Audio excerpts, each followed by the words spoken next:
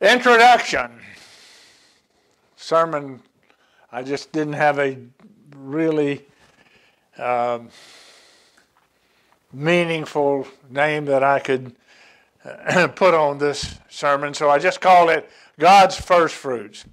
It is a tradition going back to the days of HWA, Herbert W. Armstrong, that the morning sermon on a holy day, it doesn't exclude the afternoon sermon on the holy day as well, but the morning sermon, at least wanted one sermon during the holy day to be in part an explanation about the meaning of the holy day. But no, I would hasten to add to that, no holy day can be fully explained in a single sermon. It takes many sermons to explain any one of the holy days, and then we wouldn't get it all. There's a lot there to explain. So multiple sermons are required to explain every holy day. My personal opinion, and one which I have been working with over some years now, there's a relationship between the Beatitudes and the holy convocations. You know, we talk about in Leviticus 23, there are listed holy convocations, and then it says whether or not you can work on that day. And the holy convocation that we think about in that regard, where we come together, but it's not a holy day, is Passover, because Christ himself did that. There's a relationship between the Beatitudes and the holy convocations. That's my personal opinion. There is a relationship between the Beatitudes and the holy convocations given to us in Leviticus 23. This is not church doctrine. Hasten to add that. But it seems to me that this opinion is entirely supportive of church doctrine. I don't think it violates church doctrine to look at this, look at these Beatitudes. And I've heard people speak on the Beatitudes who didn't seem to have anything except to read them and not to explain what they meant. So we want to consider in this sermon whether or not the fourth Beatitude relates to the third holy day. The third holy day is Pentecost, but Pentecost is the fourth holy convocation, because you add back in, before the first holy day, you add back in Passover. I talked about in the sermonette the names of the three holy days. One we most normally speak of is Pentecost, or the count of 50. And that relates as well to some other things like the 50th day and the Jubilee year. There is a Jubilee year which, if you're normal, you aren't going to celebrate 2 Jubilee years in your lifetime, because that's 50. They're 50 years before the next one. If you observe one, then you got to wait 50 years before you could observe another. But Pentecost is the 50th day from the Sabbath during the days of unleavened bread. Let's read Acts chapter 2 and verse 1. Example of this particular convocation and holy day, it's a convocation and a holy day, is given to us in Acts chapter 2 and verse 1. The appropriate use of the day of Pentecost as we see exemplified here in Acts chapter 2 and verse 1. When the day of Pentecost was fully come, they were all with one accord in one place. You see, the Bible here speaks of this occasion as being Pentecost, or the 50th. Was fully come, they were all with one accord in one place. Suddenly there came a great sound from heaven, as the rushing of a mighty wind, and it filled all the house where they were sitting.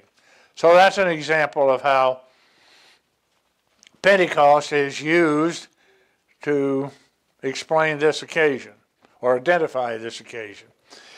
Deuteronomy 16 and verse 10, and we already were previously at Deuteronomy 16 and verse 16, and whether or not empty meant empty hand or empty inside you, a good additional explanation. You shall keep, Deuteronomy 16 and verse 10, you shall keep the Feast of Weeks. Now that's the same day that we read about in Acts chapter 2 and verse 1 as Pentecost. And Pentecost might be used in some other places throughout the Bible. And the Feast of Weeks is also used for the same occasion during the days of during the festival of Pentecost.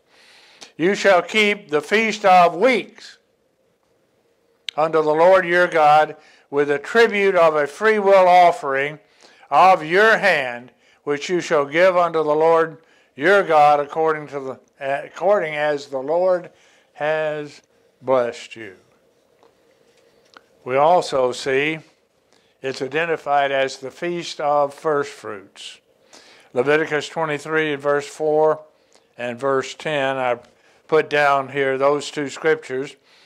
These are, it says, at the start of the annual holy days, of the annual convocations. These are the feasts of the Lord. And it's going to give you a litany that follows throughout Leviticus 23. These are where all of God's holy occasions are identified in one chapter. Not that there aren't some other places that some other observances might be identified as well. But it says there in Leviticus 23, these are the feasts of the Lord, holy convocations. It doesn't say holy days, it says holy convocations, which you shall proclaim in their season. Dropping down to verse 10, speak to the children of Israel and say unto them, when you come into the land, now they hadn't crossed the Jordan River, they were still on the coming inside of the Jordan River. They were going to cross the Jordan River and come into the land. What was the promised land? When you come into the land which I gave unto you, and shall reap the harvest thereof, then you shall bring a sheaf of the first fruits. Feast of First Fruits is being pictured not at that time that they take it to the priest, but 50 days thereafter, as it goes on to tell us. Then you shall bring a sheaf of the first fruits of your harvest to the priest. The third holy day and the fourth holy convocation can be referred to by any of the three names. That's just informational to you. But let's look at what I said what I wanted to do is to, in this sermon, was to identify whether or not the fourth beatitude related to the day of Pentecost. And what does the fourth beatitude say? Can you quote the fourth beatitude? Blessed are those who hunger and thirst after righteousness, for they shall be filled. And on the day of Pentecost, we think of it as a celebration. But how does Pentecost relate to hunger and thirst for righteousness? How is that connection made? If I believe that it is, if it's my opinion that Pentecost, Feast of First Fruits, Feast of Weeks, whichever name you want to call it by, that name is picturing hungering and thirsting after righteousness. That seems a little far-fetched, maybe, if you don't look at it and you don't know some of the history behind that. Exodus chapter 20 and verse 1.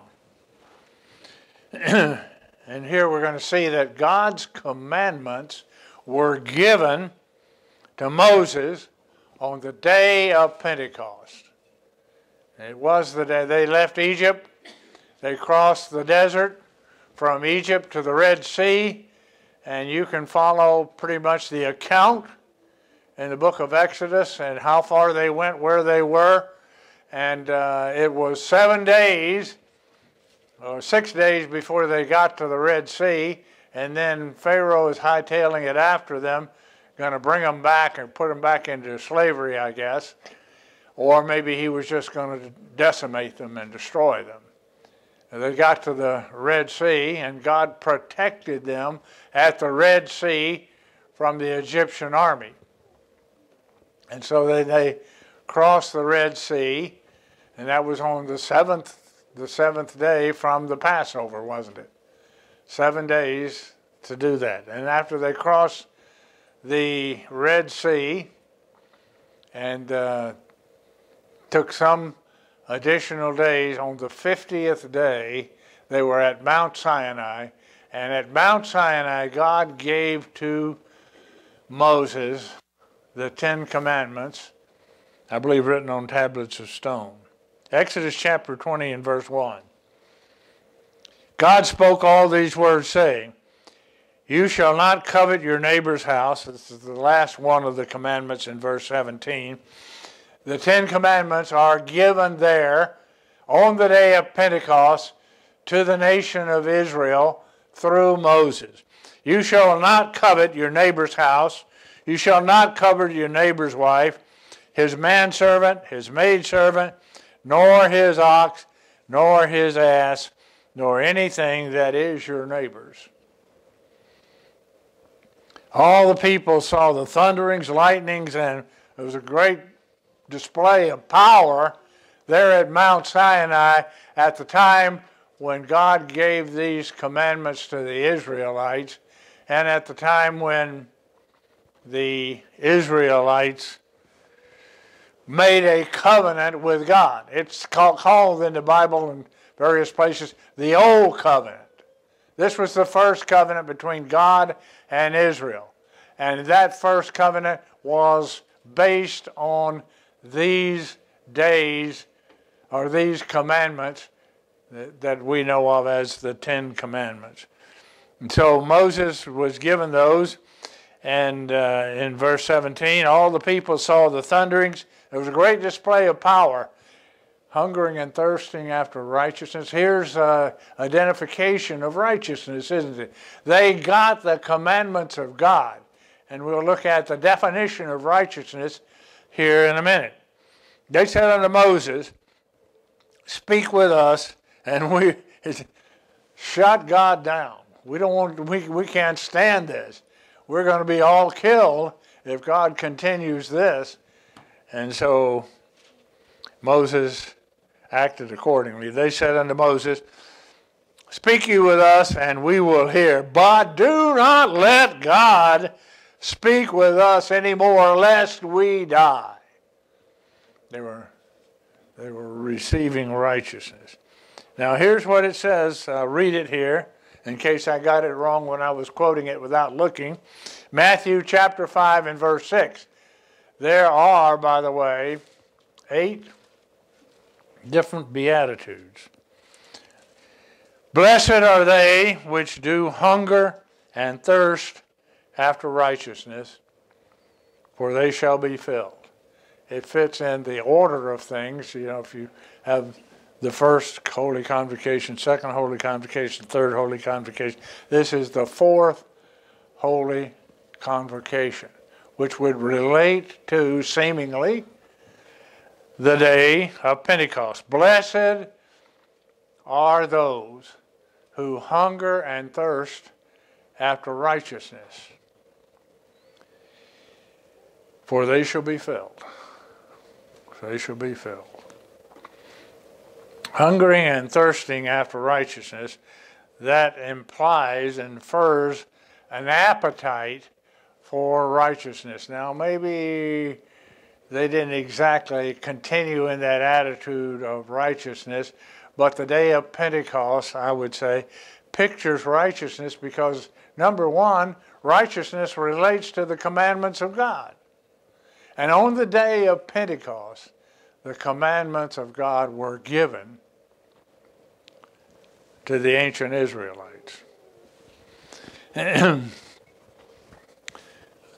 Hungering and thirsting after righteousness, maybe they weren't, but maybe we should be fulfilling that. The hungering and thirsting after righteousness, after the keeping of God's commandments. Because here's what it says about righteousness. Psalms 119, 172. Psalms chapter 119, verse 172. My tongue shall speak of your word, for all your commandments are righteousness. All of God's commandments are righteousness. And I thought many years ago that you can't have some of God's commandments and be righteous. Because if you don't have them all, then you don't have righteousness. If you have 8 of the commandments, if you keep 8 of the commandments, but you don't keep the other 2, you can't be identified as being righteous. It takes all of them to be identified as being righteous. So, would that qualify with the commandments being given to the Israelites on the day of Pentecost at Mount Sinai as defining this day of Pentecost and relating it to righteousness, the obedience to God's commandments? All your commandments define the definition of righteousness.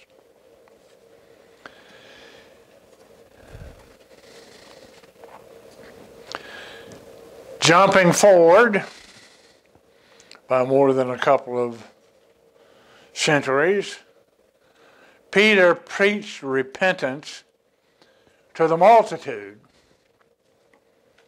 on the day of Pentecost. Repentance related in what way? Well, repentance was repentance for having broken the commandments of God. And so on the day of Pentecost, Peter preached that to the multitude outside of the building there in Jerusalem. And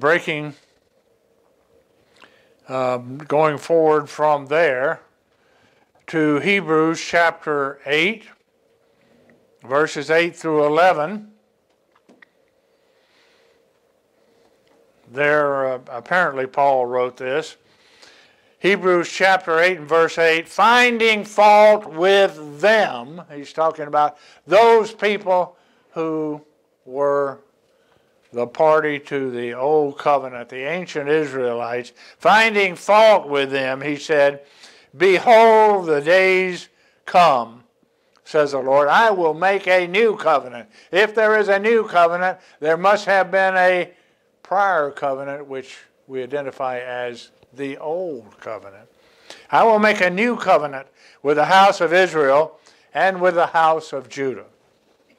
Not according to the covenant that I made with their fathers in the days that I took them by the hand to lead them out of the land of Egypt, because they did not continue in that first covenant.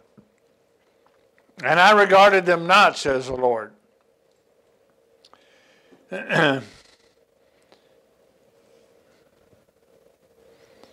For this is the covenant that I will make with the house of Israel after those days, says the Lord. I will put my laws into their mind and write them in their hearts.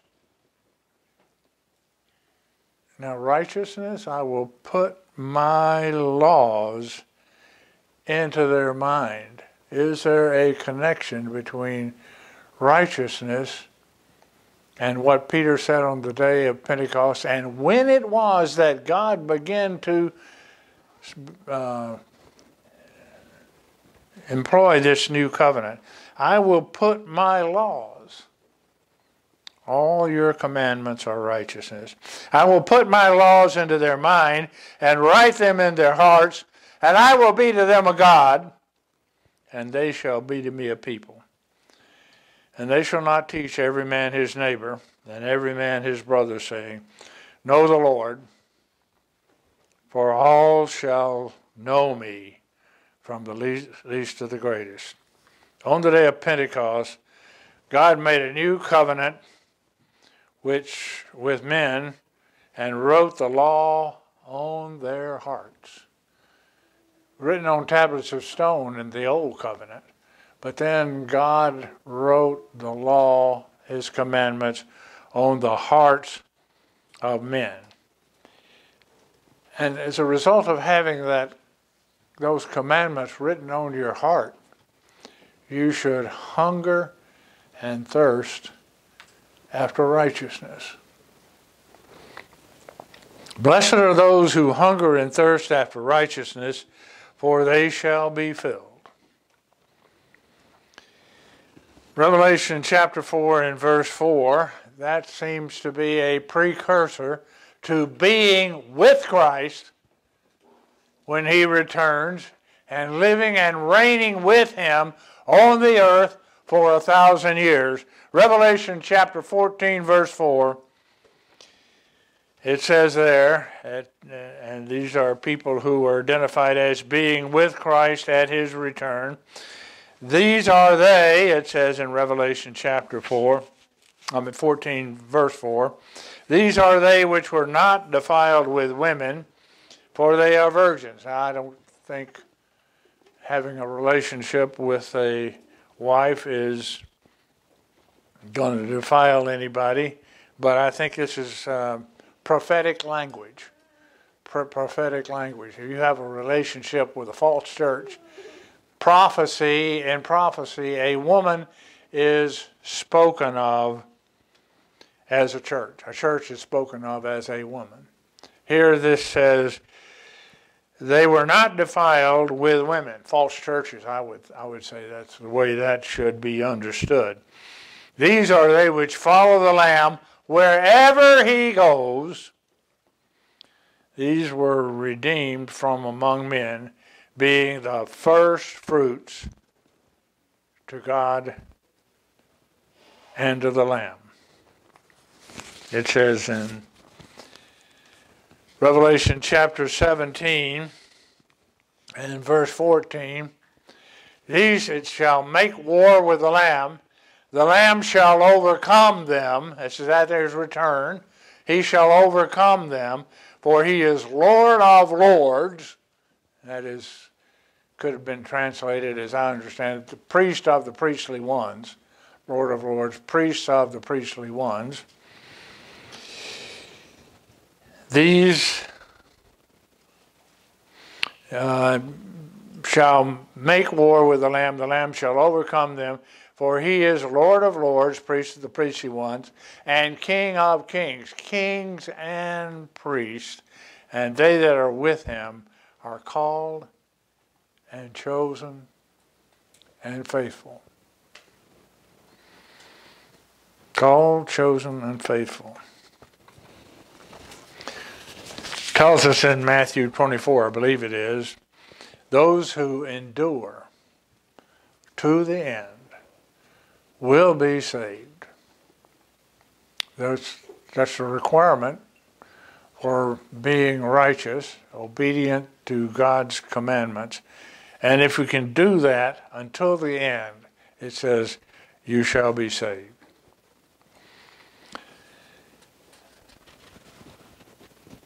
What is the destiny of the first fruits?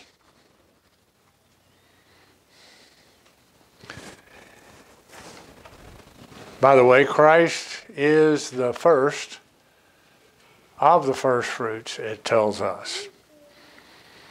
Let's read 1 Corinthians chapter 15, verses 16 through 20. And Paul is writing to the church in Corinth, which was not particularly noted for being a church that really appreciated righteousness at all. 1 Corinthians chapter 15, verse 16, if the dead do not rise, throw that out because we know from the scriptures that the dead will rise. But it said if the dead don't rise, then Christ couldn't have been raised either. And if Christ couldn't have been raised, then everybody who has died have perished. See, the resurrection of Christ is required in order for any of us to have salvation. 1 Corinthians 15, verse 18, they which are fallen asleep in Christ are perished if Christ doesn't rise. 1 Corinthians 15, verse 19, if in this life only, if that's the full extent of everything we have to look forward to, if in this life only we have hope in Christ, we are of all men most miserable. But now is Christ risen from the dead and become the firstfruits of them that slept. Probably should have been translated the first of the firstfruits of those who had died. Christ is the first of the first fruits. But we also, as you said here, are first fruits. You know, in the garden through 2,000 years from the time of the new covenant until the present, if we take the instruction from the previous part of the sermon, if we take that instruction to be our instruction, that all of the first fruits of the ground were to be brought to God, it would be picturing all of us for 2,000 years as being first fruits of God. And we also then, it would be, Christ is the first of the first fruits, and we are also first fruits. James chapter 1 and verse 17. Every good and perfect gift is from above, and comes down from the Father of lights, with whom there is no variableness. You can count on it, what he has said. Neither shadow of turning. Of his own will, he begot us with the word of truth, that we should be a kind of first fruits of his creatures. We should be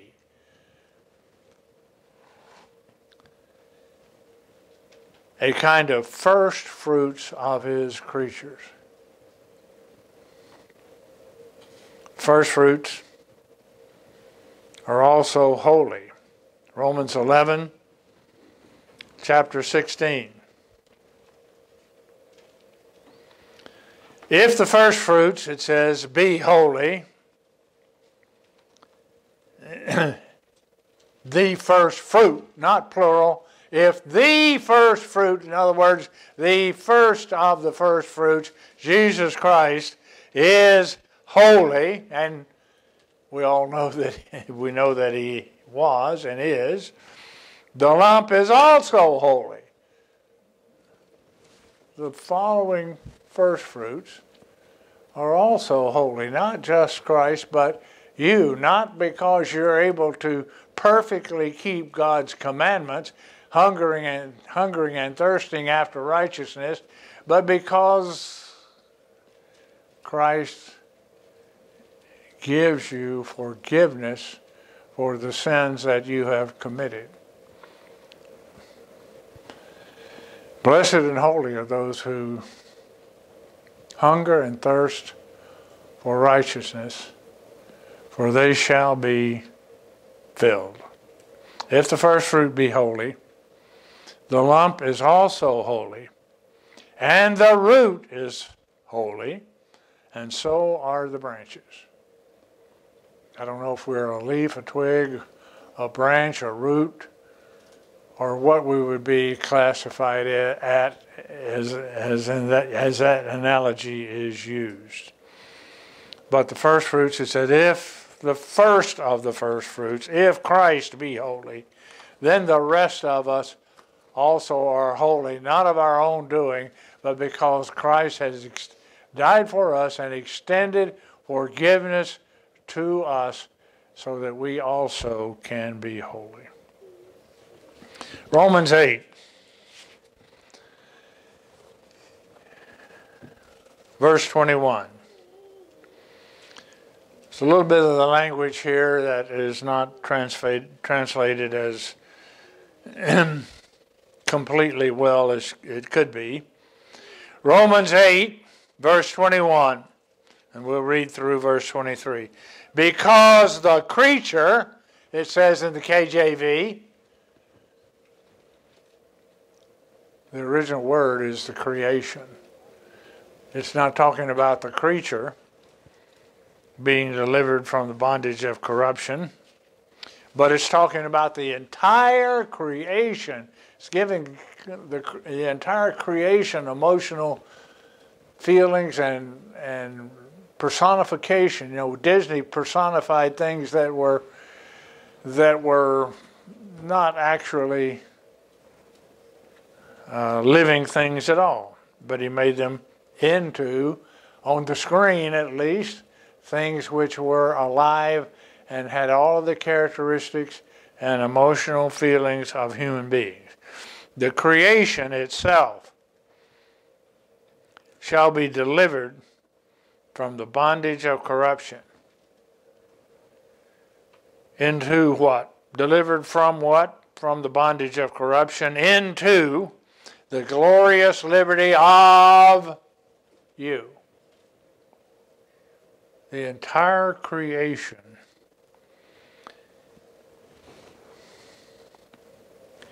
is going to be delivered from the bondage of corruption into the glorious liberty of the children of God. That's the reason you've been called. That's the reason we baptized Janice yesterday, and most of the rest of us have been baptized, and others are on the road there, into the glorious liberty of the children of God. The entire creation is going to be under the control of those people who are going to be born at the return of Christ, the first fruits of God, who hunger and thirst after righteousness and endure to the end. They will be in charge of the entire creation. The creation is going to be delivered from the bondage of corruption into the glorious liberty of the children of God. We know the whole creation groans. I've never been involved in this kind of groaning, and yet a number of you have. This is talking about childbirth. It's like the whole creation is going to be involved in this kind of activity. We know the whole creation groans and travails in pain together until now. That's really strictly childbirth language, isn't it? When we had Daniel for the blessing of little children, and we talked about childbirth in that sermon. This is childbirth language. The entire creation, groaning as a woman having a child, and travailing in pain together until now. And not only they, but ourselves also, which have the first fruits of the Spirit, even we ourselves groan within ourselves, waiting for the birth. It says the adoption here, but probably a better translation would be we wait for our birth at the return of Jesus Christ. Talks about that in 1 Thessalonians 4, that Christ will return, the trumpet will sound, and all of the people who are alive and remain at that time will not precede those who have died and been buried. The dead in Christ will rise first, and after the dead in Christ rise, then come those who are alive and remain, and they will meet Christ in the air, the first fruits. Waiting for adoption, so to wit, the redemption of our body. Matthew 5 and verse 6. Blessed are they which hunger and thirst after righteousness, they shall be filled. All of God's commandments are righteousness. Commandments were, it's not the initial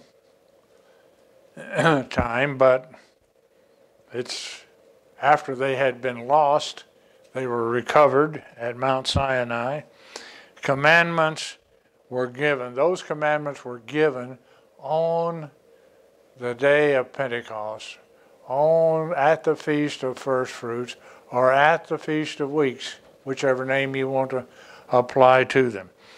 Those commandments were given on the day of Pentecost. On the very day, Pentecost, God began to write his law on the hearts of those who made a covenant with him.